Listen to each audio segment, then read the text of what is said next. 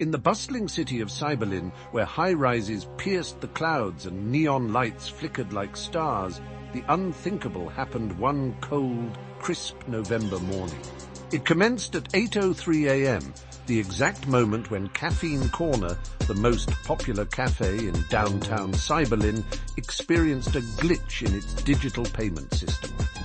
At first, it was merely an inconvenience, a few irritable customers unable to use their morning brew to thaw the chill of early winter. By 8:17 a.m., the minor hiccup transformed into a massive convulsion across the city. Flights were grounded as systems failed at Cyberlyn International. Bank transactions were frozen mid-process, trapping funds in an invisible digital limbo.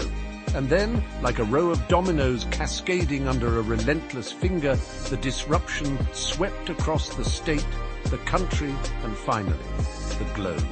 As the chaos unfolded, the epicenter was traced back to an unexpected Sourcen IT outage in a line of Microsoft software.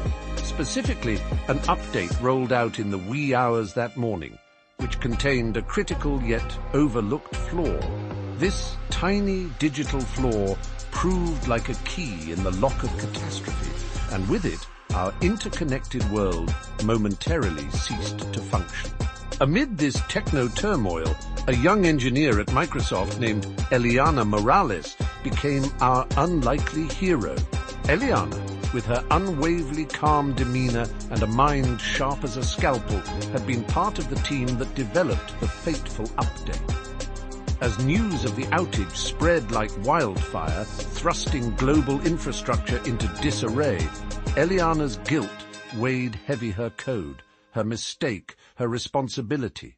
The very fabric of modern society, airlines, banks, communication networks, all hung precariously by the thread of this software. With each passing minute, the pressure mounted. News outlets were frenzied, the public was panicked, and the world looked to Microsoft for answers that even they struggled to find. Eliana, however, saw a beacon of hope.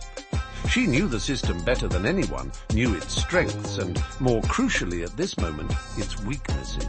Locking herself in her office, she dived into the labyrinth of code, her fingers dancing over the keyboard with a blend of desperation and determination. Her mind raced against time and time. Outside her digital fortress, the world continued to crumble. Airports became sprawling camps of stranded travelers. Financial markets nosedived into chaos as transactions stalled, economies teetering on the brink. And in every household, anxiety brewed over whether this was merely a technical snag or a harbinger of a new era of vulnerability. Back in her digital sanctum, Eliana found the booger misplaced decimal, a stroke of the key so minor yet so consequential. With a steadying breath, she crafted a patch, a digital band-aid of ingenious code meant to mend a fracture in the digital universe. But deploying it required navigating a gauntlet of bureaucratic hurdles and technical checks, a race against bureaucracy, while time ticked menacingly.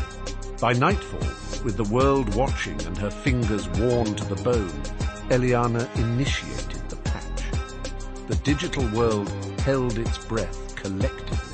And then, like the first rain after a scorching drought, systems began to whir back to life. Banks resumed their humming operations, airplanes cut through the skies once more, and in thousands of cafes around the world, coffee flowed once again. Eliana Morales, a humble coder, had not only fixed a flaw, she had restored faith in the digital world, demonstrating that even in the labyrinth of complex software and sprawling global systems, human ingenuity could still find a way through. The world, once brought to its knees by a string of code, was now dancing to the tune of a repaired digital symphony, all thanks to one woman who believed she could make a difference. And indeed, she did.